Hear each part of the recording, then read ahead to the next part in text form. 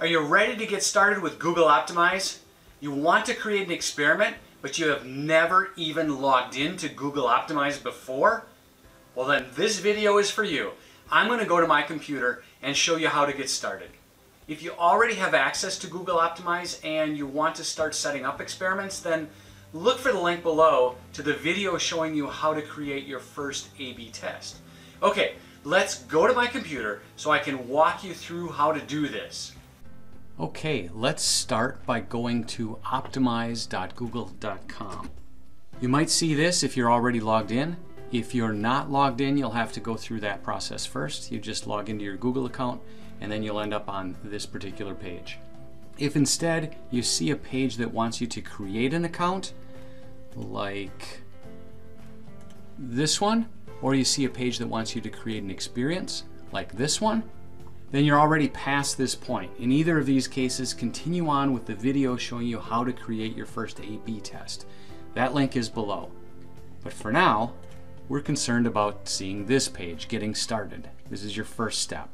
So if you're here and you're with me now, go ahead and click on the Get Started button.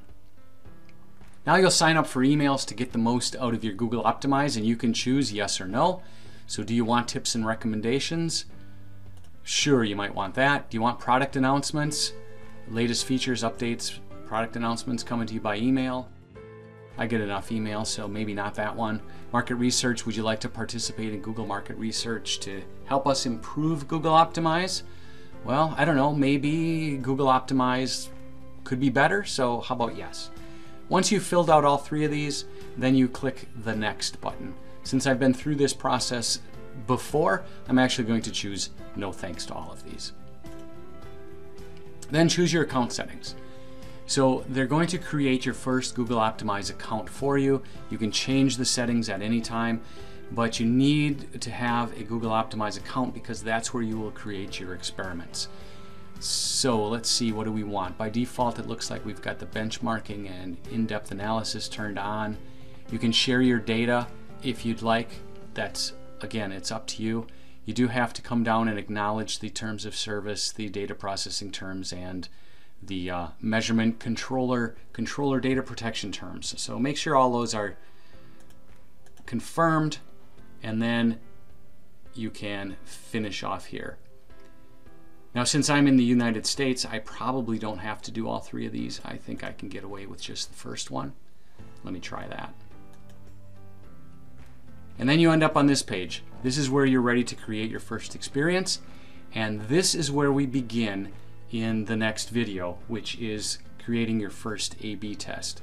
So I'm going to end this here because if you're seeing this, you're already set up in your Google Optimize. The account exists for you. So continue on with the next video. Well, that was quick, right? But all this did was set up your initial Google Optimize account. Now the real work begins. You need to set up an experiment and run the test.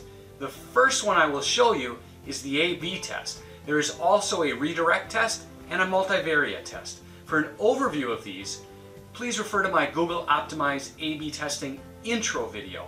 The link is below.